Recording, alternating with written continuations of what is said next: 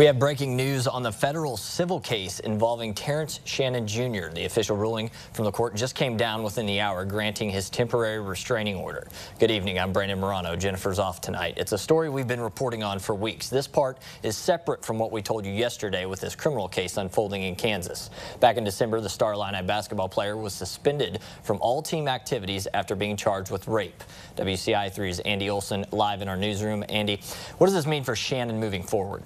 Well, Brandon, in a nutshell, the suspension is lifted. Shannon can return to playing basketball. In the court documents, federal judge Colleen Lawless says, quote, while the court recognizes the strong interest the university has in acting pursuant to its policies, the court concludes that the irreparable harm to the plaintiff by application of the DIA policy outweighs the harm to Illinois. The judge goes on to say Shannon has, quote, demonstrated that he has an adequate legal remedies and will suffer irreparable harm. In a statement to WCIA, his legal team says, quote, TJ is grateful for today's ruling and looking forward to playing for the Illini again. Just in as well, the university has issued their own statement, quote, effective immediately, Terrence Shannon Jr. has been reinstated to full status as a university student athlete and will be available for basketball practice and competition. We will continue to review the court order and monitor the case.